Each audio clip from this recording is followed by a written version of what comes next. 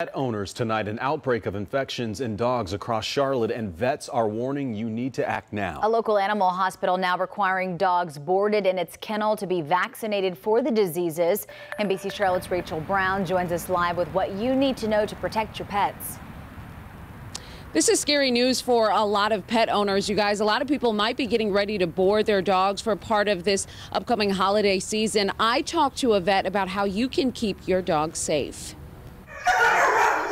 An outbreak of upper respiratory infection in dogs reported here in the Charlotte area. The infection is one of two diseases, Bordatella, known as Kennel Cough, or the Canine Influenza Virus. Sometimes it can be so bad that they'll actually throw up, they're coughing so much.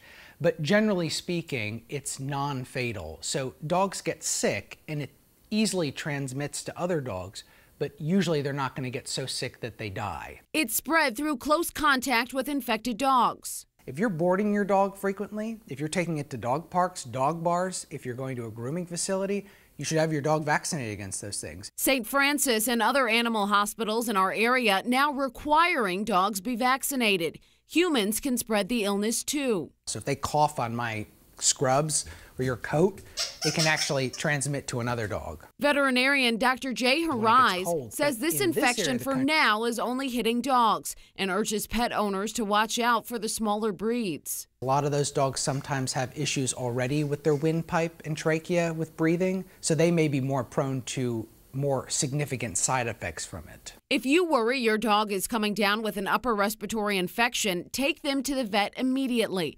Treatment is typically 10 to 14 days of antibiotics and cough suppressants.